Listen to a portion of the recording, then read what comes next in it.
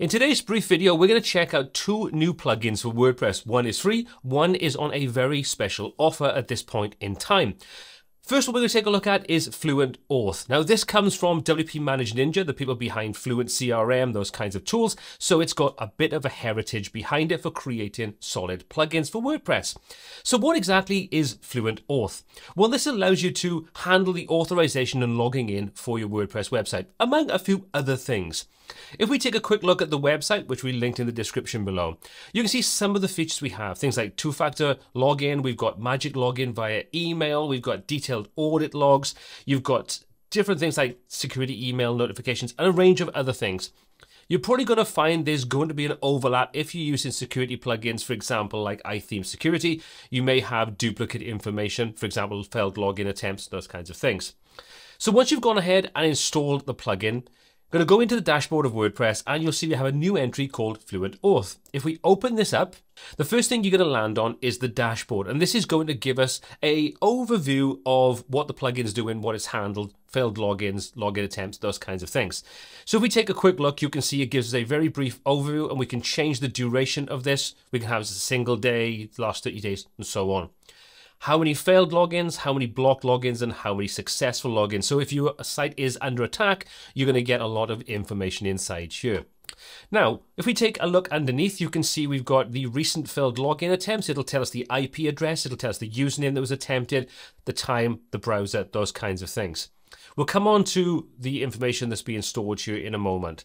Underneath you can see we've got a settings overview and we can handle this. Some of these are security based things which are recommended to handle, and again we'll take a look at those in the settings section. And any successful logins will be listed on the right hand side. So if you have a site that has multiple users, you can see the successful logins. If we hop over into the logs section, this is going to give us a breakdown of the failed logins, the successful logins, and some information around it. If we take a look, you can see we've got success, failed, the login username, the user ID if it's applicable, the location or how they actually accessed it, those kinds of things. But what I'm interested in is the IP address. Now, obviously, if you're in a country that handles GDPR, so you're going to need to make sure you've got something in place specifying that you are storing these IP addresses. Now, you can go ahead and delete any of these, so you could easily remove them, but it would be nice to see a sort of bulk action. So if we go into, for example, the failed, it would be nice to sort of just select all the failed ones and then delete them, or all the successful ones, you know, whatever you kind of want to get rid of. So it would be nice to see if they'll give us the option to just bulk select based upon what we filter at the top. And you can go ahead and search, and we can drill down if we want to find what was going on. So you can see the error, the username of password is invalid, please try a different combination, the user agent, in other words, what browser, what operating system, and so on they were using. So that's the logs. Pretty simple, but probably more than enough than what you need. Moving on to the settings section, we've got some core security settings at the top. Now these are different options you can disable, and they're recommended from a security point of view. Now, it's worth bearing in mind if you're using some plugins, they may rely upon the features that are disabled if you choose those options. For example, things like the XML RPC. If you're using a plugin like Jetpack, you may have certain features enabled that rely upon these features to be enabled as well. So if you disable them inside the FluentAuth plugin, make sure you test everything out to make sure that everything is still working. Now, if we take a look in the top corner, we have this apply recommended settings. If we enable that, you can see this disables those first three options. From a security point of view, it makes sense to remove them. Bearing in mind, not just checking that your plugins still work. If you're using a security plugin like iTheme Security, for example, you may find these options are enabled / disabled in there as well. So make sure you don't have conflicting information going on between the two different options. Next up, we've got our login security settings, and this allows us to limit the number of tries that an IP address can actually do. This can stop your website being hammered if someone's trying to get in when they shouldn't, all from the same IP address, or maybe a range of IP addresses. This will allow 5 attempts before that gets blocked for a defined number of minutes. In this case, 30, which is the default, but you could set that higher or lower should you wish. Again, make sure that you don't have settings set inside here and settings set inside your security plugin, because they could conflict with each other. Probably better to use the security plugin and disable those things inside here. Next up, you've got your extended login options, and this is where you can do things like enable magic login.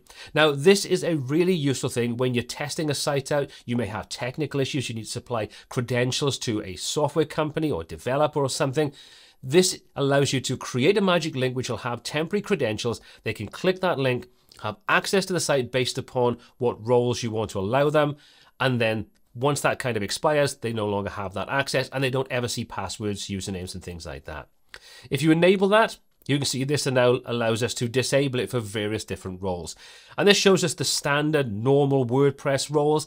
And if you've got plugins like WooCommerce installed, and if you created your own custom user roles, they'll all be listed inside here. So we can enable or disable that. Next up, you've got your two-factor authentication via email. So if you want to make sure you've got an extra level of security, you can enable this and you can see select roles that require two-factor authentication. And again, you can see all those roles are available to us inside here, including any custom roles. So by enabling those options, you can add an extra level of security on top of a standard WordPress login. And then you've got some other settings. So automatically delete logs after a set number of time. So you can set this to be 7 days, 14 days, whatever you want. Or if you want to keep them forever, you can set this to 0. I would recommend that you have this delete the logs after a short-ish period of time on a busy site, because it can very quickly mount up and fill your database up with a lot of junk. And it makes it more difficult then to kind of keep track of things. So you can set that to what you want. I'm going to set this to be 7 in this example. You can then do things like send email notifications if any of the following user roles log in. So if you want to monitor administrators or editors or authors or things like that, you can set what role or roles you want to be notified of when they log in. And you can see you can send an email notification when a user gets blocked, and this will use the standard admin email address, or you can go ahead and replace this with your own custom email address should you want to. We'll click on save on there to make sure that everything is saved out. Next on our list is the social logins option. So if you want people to be allowed to log into your website using their social media account information, you can enable it inside here. All we need to do is select this, and then we can say enable login with GitHub or enable login with Google. Hopefully this will be something that'll expand above and beyond just these two options to give us more control over this if you want to enable that. Personally, I'm not the biggest fan. I think it kind of makes it a little bit less secure in the long term. But you do have those options should you want to use them. We'll disable that. Next up, we've got the login and sign up forms. Now, by default, this is just going to use the standard WordPress ones. However, we can override that in various different ways. If we enable this, you can see we have 4 different types of forms we can access. The authentication flow shortcode, the only registration, only login, and password reset. So the final 3 are basically the standard WordPress ones, whereas the first one gives you more control over this and have more features included in it. Now that's all pretty cool, and you can use these shortcodes any way you want, so you can easily create custom login pages and things like that. But the power of this comes in underneath. You can see we've got this shortcode that includes the same as we've seen above. However, there's more. There's this redirect to and your URL. So if you want to redirect them to a specific page or location on your site after they log in, or after they sort of register, or after they reset their passwords, you can do that inside here by using this shortcode.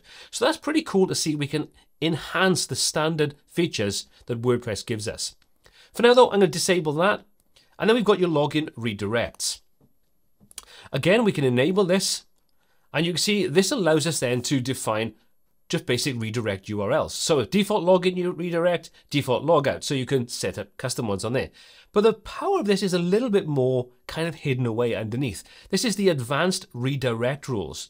If we add a rule in, this now allows us to go ahead and create custom rules. So we can choose between user roles and user capabilities. So your user roles, again, are your admins, your editors, those kinds of things. User capabilities, this is where you've got the different capabilities that different user roles may have access to. For example, can they edit themes? Can they activate plugins and so on? This is really granular, getting right the way down to the nitty-gritty and restricting things based upon very specific things. For most users, way overboard. Most people are going to be more than happy sticking with the user roles and then choosing from any of the standard user roles that you have as part of WordPress. So for example, we'll choose the editor, and we can add more than one. We can add editor and author. And see the login redirect URL, so we can put in a custom redirect inside there for the login page, and we can do exactly the same for the log out. So we could use this in a combination with the login and the sign up forms, create custom pages, and then set this up to handle various different user roles or capabilities, and then handle the redirection for various different logins and logouts. Pretty powerful if you have a need for that side of things. And that basically is the FluentAuth plugin. I think if you have a need for this side of things, it is very, very useful.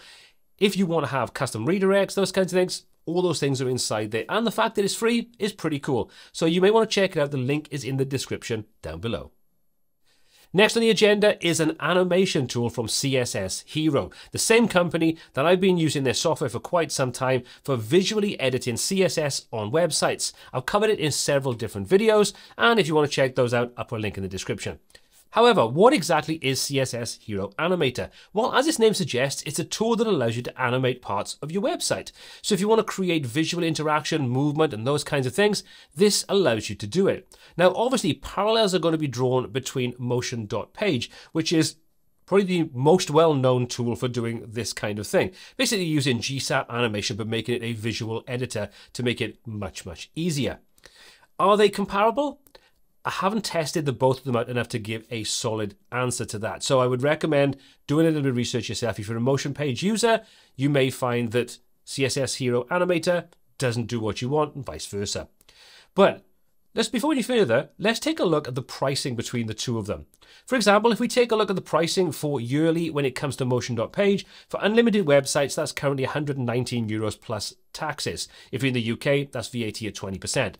However, if we take a look at the CSS Hero Animator, you can grab this at the moment for a 40% saving for unlimited sites for 12 months for $29.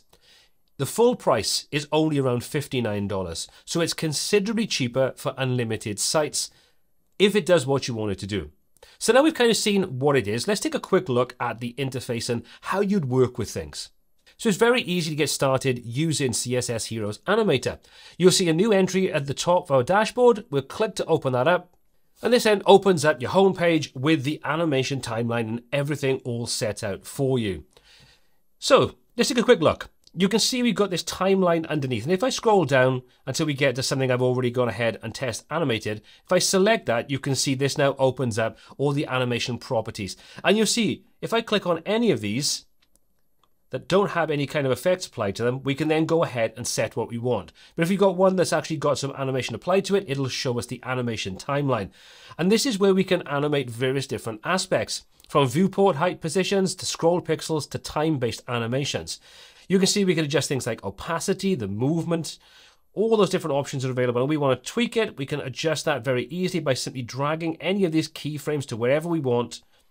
So let's, for example, say we choose this option. We'll choose this item, and then you can see we can choose between viewport height, scroll pixels, or time. And underneath, we get a little bit of information about that particular feature.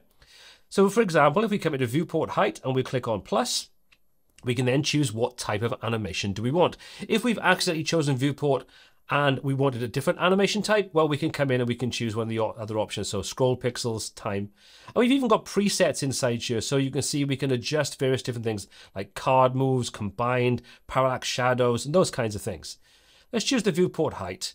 And then you can see we can do things like adjust the background height, the background position, the background size, apply a blur effect, font sizes. There's a lot of different things you can do on here.